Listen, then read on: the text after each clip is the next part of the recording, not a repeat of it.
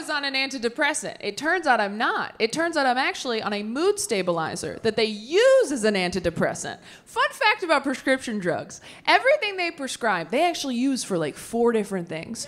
So you don't really know what your deal is until you find a combo that works and then Google all your pills by yourself. So after years of trial and error, I finally found a combination of things that worked for me. And 6 months ago, I decided to Google it, because what the hell? And it turns out that everything I'm taking is primarily used for bipolar disorder. So I went back to my psychiatrist and I was like, hey, do we think? And she was like, oh, yeah.